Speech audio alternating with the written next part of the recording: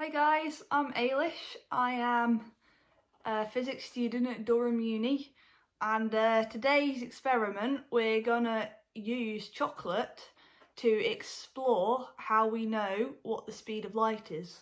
So you probably all know that it takes about 8 minutes for the light to get from the sun to Earth, but how do we know that? You've probably also all heard of Einstein's equation, E equals mc squared. And the c in this equation stands for the speed of light. But how do we know what the speed of light actually is? Well, the good news for us is we can find out quite easily using a microwave and the best bit, chocolate. So, for this experiment, bits of equipment you'll need a notepad to do some writing down of your results. You'll need a pen, obviously, to write your results down. You'll need a ruler. Like just a normal ruler like this. Chocolate, so you can use chocolate buttons. They're quite good because they're quite thin. It can be any white chocolate, milk chocolate, dark chocolate, whatever you like. And you need a tray. It needs to be, or a board or something, it needs to be microwavable, so not made of metal. You want something that's plastic. If you're in doubt, ask your mum or dad or parents or carers or anything about what to use. This experiment is pretty safe. You can do it in your own house, obviously, because you're all at home. But you need to be careful. We're going to be melting chocolate in this experiment. So obviously when it comes out of the microwave, it's really hot. So don't go sticking your fingers in the melted chocolate straight away. And when you're putting stuff in the microwave, you probably all know this, but make sure you haven't got bits of metal and stuff in the microwave. Okay, so on to the fun part, the science part. Everything around us we see because of light. You all know what light is. You've all got light bulbs. You've all, the sun's outside. But light's actually a huge spectrum called electromagnetic waves. And these range from radio waves down at one end all the way up to gamma rays at the other end. So we have radio waves, then we have microwaves, we have infrared, visible light, ultraviolet light, X-rays and gamma rays. And this is what we call our electromagnetic spectrum. So visible light, it's in the name really, it's what we use to see. Microwaves are slightly further down the spectrum, and they are what we use in our microwave ovens to cook our food. So today, because it's easy for us to get access to lots of microwaves, we're going to be using them to calculate the speed of light. And the cool thing is, guys, all these different types of light all travel at the same speed, which is really useful for us. Alright, so I don't know how much you guys already know from school, but I'm going to assume that you don't know much, just so that everyone's on the same level. And I'll talk a bit about what waves look like. So a wave, you've probably seen it before, but it's basically like this. So if you imagine waves at the seaside, if you were like a little kid drawing a picture, you might draw them like that. And that is basically what our light waves look like. Obviously we can't see them because they're so small, but that is what our light waves look like. And one wave is the distance between, so we call these dips here troughs, and these pointy bits here peaks. And the wave is a distance between one point on the wave and the next point on the wave that's exactly the same. So that's a bit complicated, but if you think here and here are exactly the same, we have one wave here, and then if you look, it's going to go and repeat itself again. Here and here are also exactly the same. You've got a peak there and a peak there. And if you imagine another trough over here, this bit would be the same as that. So we call this here, between two identical bits on a wavelength. We also call the amount of waves passing a point per second the frequency of a wave. So if you imagine, if we had a little counter here, every time we had one of those go past, we'd count. And then after a second, we'd count how many of these full waves have gone past in that second. and that's what we call our frequency. And there's a really important equation that links the wavelength and the frequency and the speed of light together, and that's the equation: the speed equals the frequency times the wavelength. You might have heard it called C equals F lambda, but it's essentially the speed is the frequency times the wavelength. And that is basically how our waves work.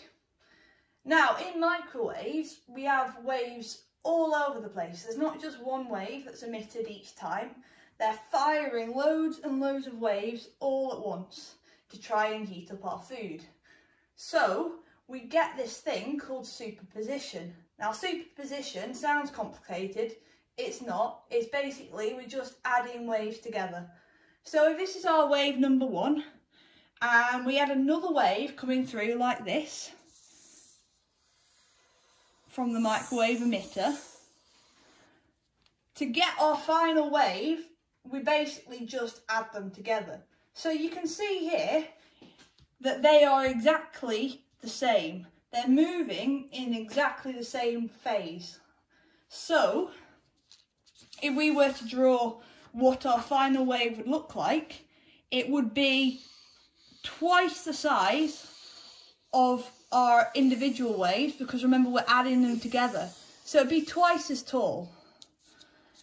However, they might not be moving like that. So if we imagine we've got a wave coming like this, we might also have a wave that starts off here and is going like this. And you can see they are completely what we call out of phase. They're complete opposites of each other.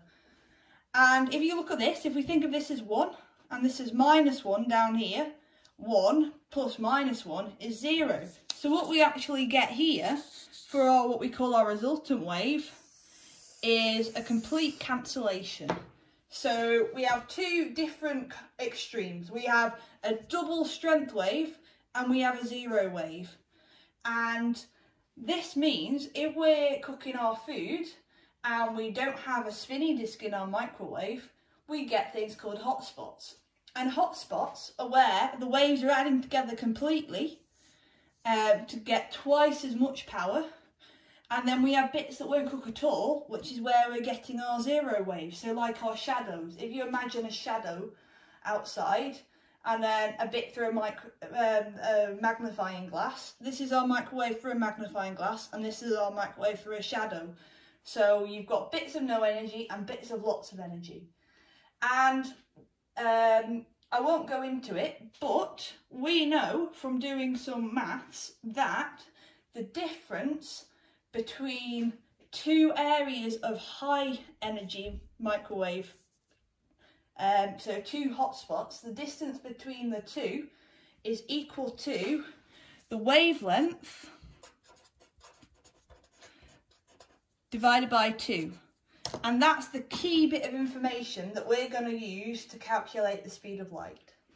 Alright guys, so before you start, you might want to make some notes. So I've done it on a pad here. At the top I've written our key equation, speed equals frequency times wavelength. And then I've got spaces to write the frequency, the wavelength divided by 2, the wavelength, and then the final calculation for speed of light. Okay. So how can we find the frequency of our microwave? So you should have a sticker on it somewhere. So in my microwave, it's on the side here. So if I show you guys, it's, I don't know if you can see, it's just this sticker here. And the frequency is down here. It says 2450 megahertz. So a hertz is the unit of frequency. So you know how we measure distance in meters and time in seconds? Hertz is how we measure frequency. So for now, I know that the frequency of my microwave is 2450 megahertz. Okay, so just put this back down like that. Okay, so what I'm going to do is I'm just going to make a note of that in my notebook. 2450 megahertz. And that's all I need to make a note of for now. Okay, so the next bit is to lay out the chocolate buttons. So you open the chocolate buttons. I'm using a plate, not the tray I showed you earlier. But a tray is fine, plate's fine, as long as it can go in the microwave, as long as it's big. You want to make sure it's quite big because we need space to see what's happening. So you just want to lay them round, lay them on the plate, about one layer thick. It doesn't matter too much, but yeah, one layer thick's good. Chocolate buttons are a good thing to do it with because they're quite thin. They melt quite easily, which is good. You might need more than one packet to cover your whole tray or plate. The more you've got, the better, because you get a better definition for your hot spots. Hopefully it works first time. Obviously, you will probably know from school, physics experiments aren't the most reliable when we do them at home. They can go wrong very easily. But I've done this one before and it worked quite well. So fingers crossed this time it goes well again. So yeah, just laying out chocolate buttons here on the plate. I've got half milk chocolate and half dark chocolate because I only had one packet of milk chocolate buttons in the house. So we'll see how this goes. A bit weird, won't it? But there you go. Yeah, so you can see the difference in the colour. It doesn't really matter, but you just want to get a good covering so that you can measure your hot spots. Okie dokie.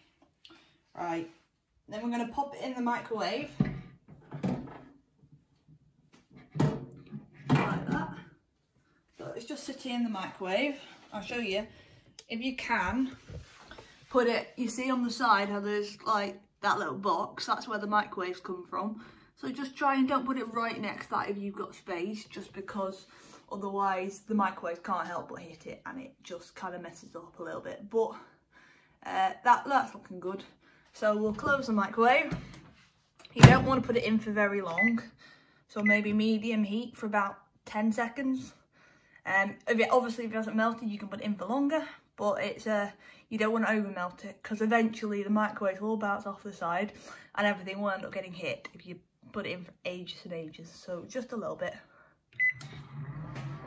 and we'll see what's happening here.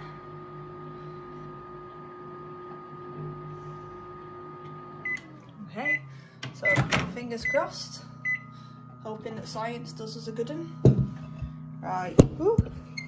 So I'm not sure whether that's completely melted yet, so I'm just gonna, nope, they've not melted yet, so I'm gonna put it back in again, and that's all right. It's a bit of trial and error. So I'll stick that back in the microwave and maybe put it on for put it on medium. So put it on medium for maybe 20 seconds this time and see what happens with that.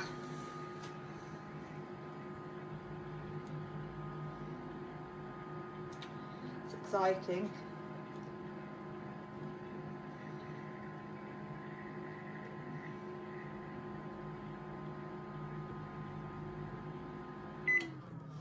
Let's open up the microwave, see what's happened here. It feels warmer. Oh, that's definitely starting to melt there. So I'm probably going to put it in for a little bit longer. You can see these ones here, they've gone really smooth. Oh, and that one's definitely melting over there. So it looks like, oh, and that looks a bit melty as well. So not sure at the minute, but it looks like we've got a bit of a hot spot forming over here and a hot spot forming over here. So if you can kind of see that, we've got a melty one over here, and these ones look like they're starting to get a bit melty as well. So I'm going to put it back in for maybe another 20 seconds on medium, or maybe I'll do 15. So I'll pause it after 15 seconds. And yeah, it's just about that gradual, you don't want to overheat them straight away. Do it too fast, you'll just get a plate full of melted chocolate, which isn't a bad thing, but for science, yeah, that's a bit of a bad thing. So you can definitely see that I get a pen here. You can definitely see this is definitely melted here. You can also see here it's definitely starting to melt. So we've kind of got, here is our hot spot and here is our hot spot. So what we're going to do is we're going to take our ruler and measure the distance between the two. And that's roughly about 8 centimetres here. So what we're going to do is we have our little notebook, and remember what I said, the difference between the two is equal to the wavelength divided by 2. So we're going to write down, how much did I say, 8 centimetres, which to get our wavelength we want to times that by 2. So we have 16 centimetres here. Now to do our calculation, we want our units to be normal. We don't want mega and we don't want centre in them. So mega means that it's this number times 10 to the 6. So it's standard form if you've done that at school. So what we're going to write is 2,450 times 10 to the 6 hertz, and that's our frequency. And then down here, to get it in meters, what we want to do, we just want to divide it by 10. So 16 centimeters is 0.16 meters. And all that's left to do is plug it into our calculator. So I've got my calculator here, and what I'm going to do is I'm going to type it in. So we want frequency times wavelength. So our frequency is 2,450 times 10 to the 6, and our wavelength was 0.16 meters.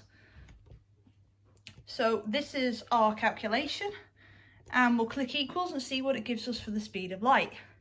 So our value here is 3.9 times 10 to the 8. We'll write that down in our notebook. 3.9 times 10 to the 8. And the units that we use for speed is meters per second. Okay, so normally if you're in the car, you've got kilometers per hour, miles per hour. In science, we like to use meters per second. It's just what lots of scientists, if you went to CERN, that's what the scientists there might use. If you went over to NASA, they might be using that as well. So meters per second is a good old unit for us in science. So this is our value, 3.9 times 10 to the 8 meters per second.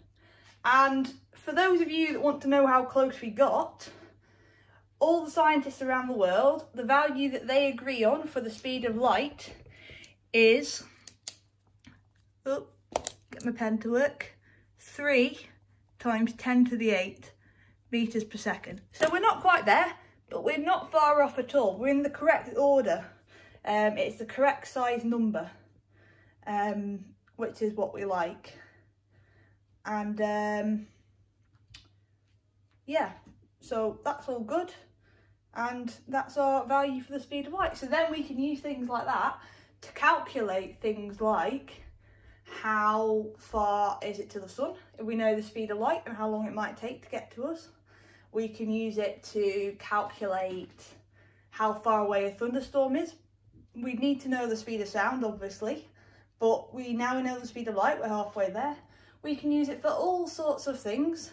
It's used when doctors take x-rays. You need to figure out how fast the light's moving in order to make the image. Obviously computers do all the maths for us, which is nice. But this little number is used in so many different things. And of course, this little number here is called C, and it's used in the Einstein equals mc squared. So that is how we use chocolate and a microwave to find out the speed of light. Alrighty guys, so in our last experiment, we calculated the speed of light using a chocolate and the microwave, and we got a pretty good value, pretty close to the accepted value. with the accepted value being 3 times 10 to the 8 meters per second. And the speed of light is accepted by the scientific community as a universal constant, which means everywhere across the universe, the speed of light is always the same. And Einstein proved actually that the speed of light is the universal speed limit. That is, nothing goes faster than the speed of light. So we know that all different forms of electromagnetic radiation, which is the posh name for light, travel at 3 times 10 to the 8 meters per second. But if you remember when we were doing the last experiment, there were 2 other factors that came in to our calculations. So we had our equation, speed of light equals the frequency times the wavelength. So if the speed of light is a constant, for the different types of waves, the thing that changes is the frequency of the wave and the wavelength of the wave. So you can see at the top here, I've written it out from radio waves on the left here, all the way up to gamma rays on the right over here. And underneath, you can see I've drawn like a really dodgy diagram of a wave. And on the left here, near the radio waves, the waves are really spread out and they get much more bunched up together as you go towards the gamma rays. And that's because at the radio end of the electromagnetic spectrum, waves have a really large wavelength, and at the gamma ray end of the electromagnetic spectrum, they have a really short wavelength. And well, we know from our last experiment that speed of light equals frequency times wavelength. We also know that the speed of light stays the same for all these different types of waves. So if the wavelength is changing, in order for speed of light to stay the same, frequency must also be changing. So what we can actually say is at this end of the spectrum, waves have a really large wavelength and low frequency. And at this end of the spectrum, waves have a really short wavelength, but a really high frequency. And here, what I've done basically is just zoomed into this bit of the spectrum, the infrared, visible and UV part of the spectrum. And you can see we have, with large wavelengths and low frequency, we have the infrared waves. And as the wavelength decreases and the frequency increases, we go through our visible light spectrum. And this is basically our rainbow, from red all the way up to violet. And then as the wavelength gets even smaller, we then go into ultraviolet. And, you know, you have animals that can see infrared and ultraviolet. Unfortunately, as humans, we can't. We've only got this spectrum. So this is our visible light. And in this experiment, what we're going to do is we're going to make a telescope so that we can actually see this spectrum here. And it works basically by all these different colours of light are made up of waves of different wavelengths. And they interact differently with the telescope, which causes the light to split up so you can see all the individual colours. Alright, for this experiment, here are a few of the things you're going to need. First of all, the main bit, you're going to need an empty Pringles tube like this. It's quite important that it's a Pringles tube because you need like the silver bit in the middle, so I don't think like stackers and whatnot from Aldi and whatnot have the silver bit in the inside. So yeah, Pringles tube, that's good. Obviously eat the Pringles first, we don't want it full. Also going to need a knife, like quite a sharp one, some scissors, some tape, so parcel tape, duct tape, sellotape. I've got some sellotape and some parcel tape. I've lost my duct tape unfortunately.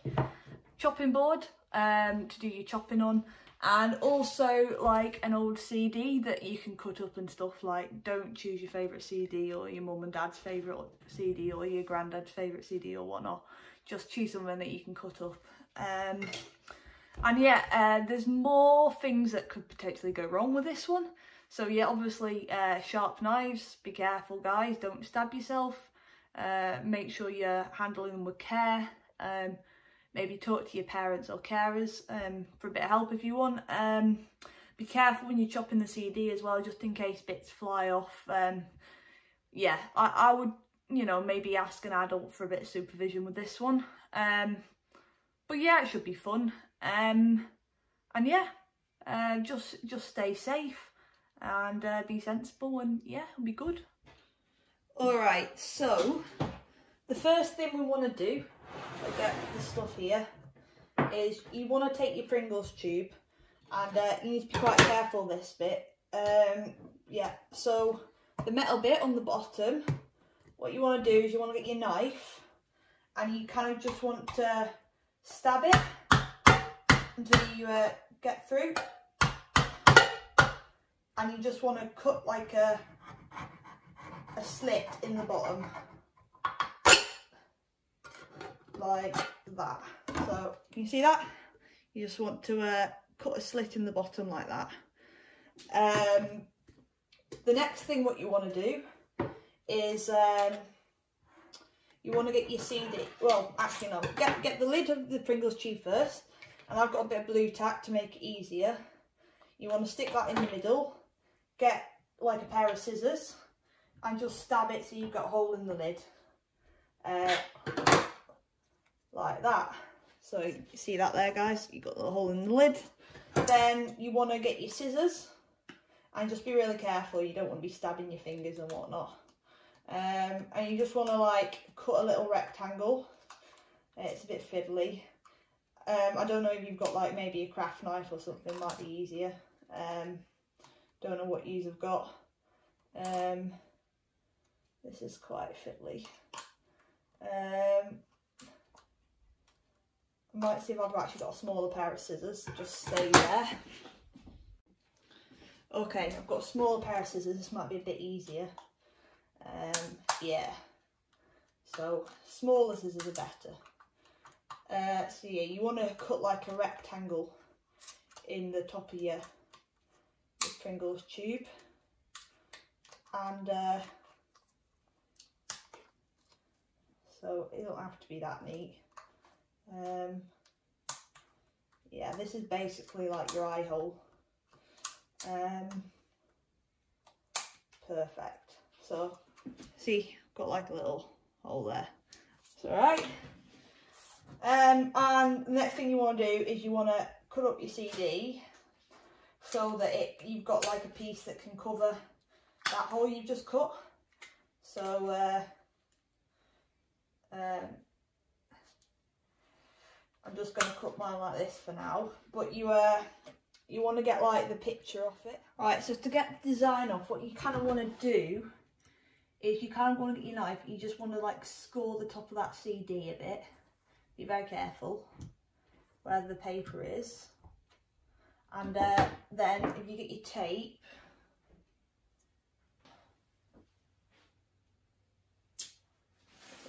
a bit like this. Doesn't always work, but stick that on the top like that. Make sure it's stuck down really good. And then you should, you should just be able to rip it off it. Sometimes you can see now, I've kind of got pretty clear there. So I'm going to cut a piece out of there. Sellotape, just plain old sellotape works quite well actually. And if you don't rip it too fast either, it tends to come off. Also be careful, you can see I made a right mess of this bit here when I was scoring. I scored too deep and actually it's cut the plastic, so that's no good, but this bit's good. Doesn't have to be completely clear, just fairly clear. I mean, you can already see, look at that. You can see the light, the different wavelengths being refracted differently there, so it's already splitting into a spectrum on there. You can see it quite well. Little mini rainbow there. But yeah, if you've got any like nail polish remover or white spirit at home and stuff, that's quite good for getting the gunk off. But anyway, back to the telescope that we're making. Well, it's not really a telescope, but you know what I mean. So yeah, you basically just want to cut a bit of CD out like that, and then you want to take the lid like that, and you just want to stick it on the inside of the lid, and don't need too much sellotape, just enough to keep it down like that. And then this goes back on the top, and then you want to get some dark tape, so duct tape or parcel tape, and just tape over the top. This is basically just to keep the extra light out, but obviously leaving your peephole, so to speak, clear of tape. So like that. Parcel tape's a bit thinner than duct tape, so you might need a couple of layers. You could also just like get paper and put paper over the top, stick that down, decorate it, paint it, whatever you want to do. I don't know how much time you got. Well, we're in lockdown, so you probably got quite a lot of time. But yeah, so just like that. It's a bit fiddly, and it's quite hard for me to show you right now how it works, but trust me, it's quite cool when it works. So just sticking it down like that, stick on quite well.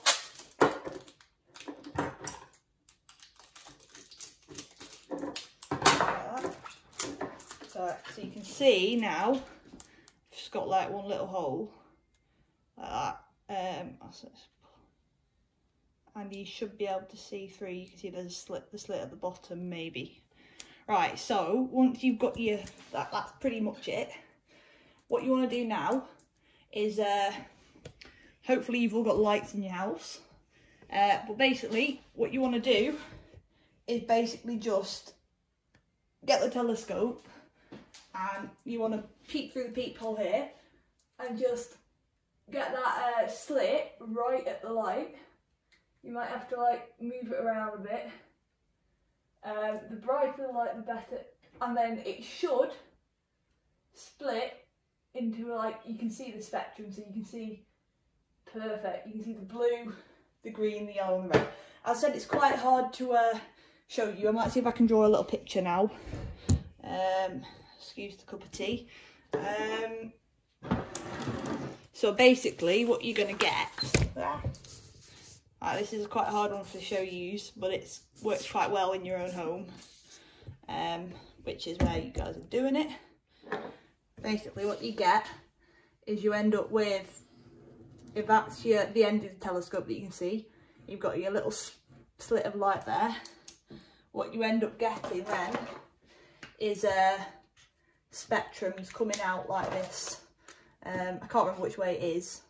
I'm just going to say the blues are on the outside and the reds are on the inside. But you get little spectrums coming out like this. So it looks something like that.